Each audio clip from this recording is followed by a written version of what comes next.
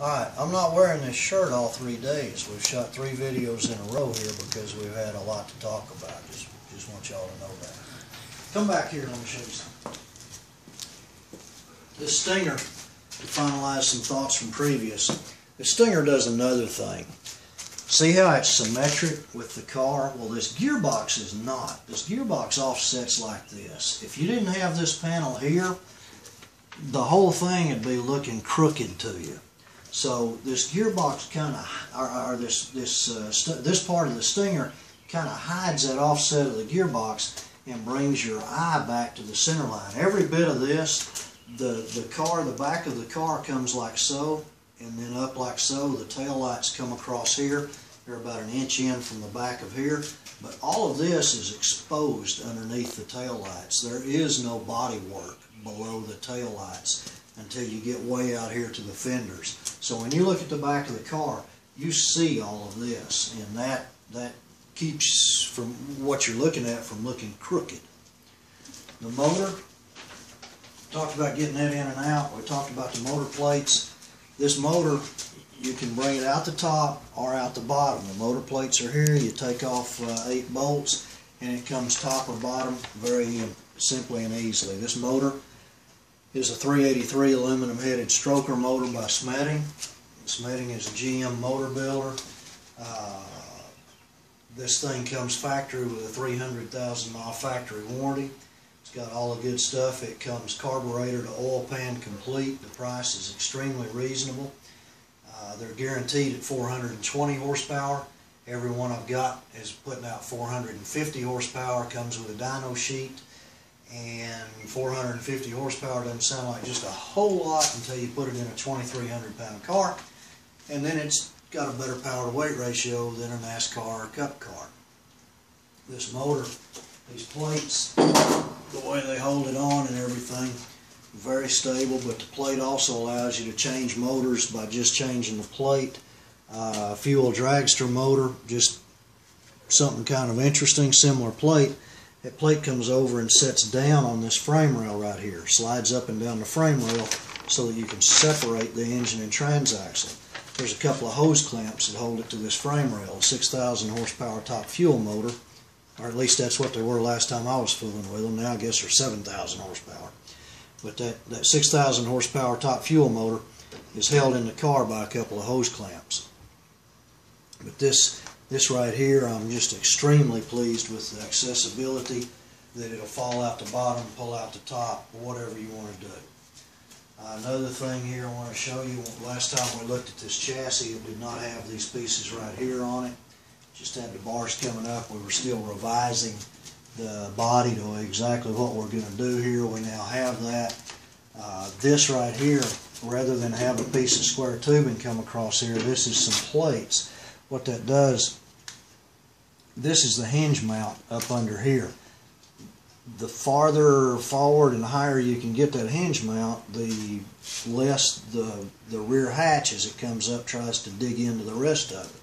So that's the way we've done that. It also enables us to come around here. That also enables us to cheat up this area right here. Come on, this side. Cheat up this area right here. So I can get a little taller mailbox or mail slot of a rear window in it. But all that's done. I'm very happy with that. We have done away with what I call the Fred Flintstone's roof. There used to be a metal aluminum halo in the old cars, and there was one here that came out like this. It was a very, very complicated way of hanging a rear view mirror and sun visors. When we thought we needed on this car, because remember the butterfly door has a hinge point up here, but we have worked out a corrugated system with a fiberglass that's actually stronger than that, does away with every bit of that, simplifies that. I am extremely pleased with the way all that design finally worked out. Don't look too close at this. I got too big a hurry and got too fast a feed speed and chewed it up on my router. I've got to recut that piece, but you get the idea.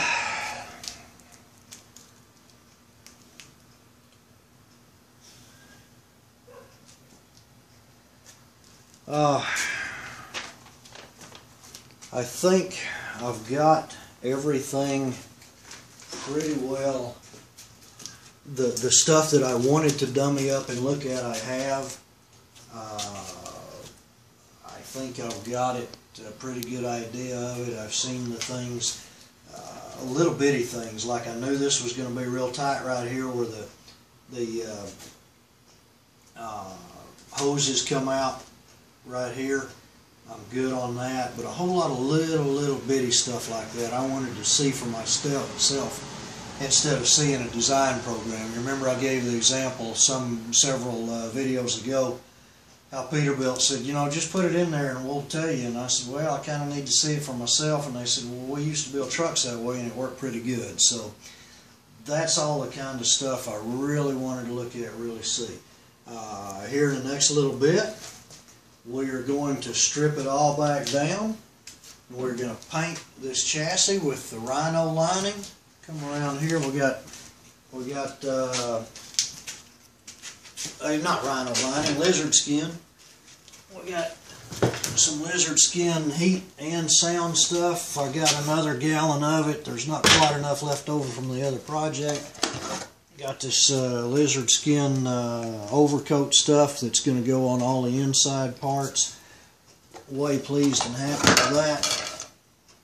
But here in the next little bit, there's all our stacks of Willwood stuff we got in the other day.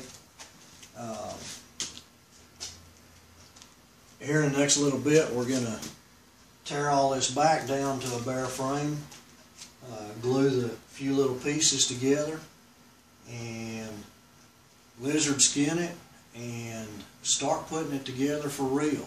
We've spent a great deal of time on the body the last couple of days, and it is getting close to cutting body plugs, but we're far enough along to know that it's going to work, that I can harden all this up and be confident that I can fit that body on it. Actually fits extremely well. So I think that's about it for number 3.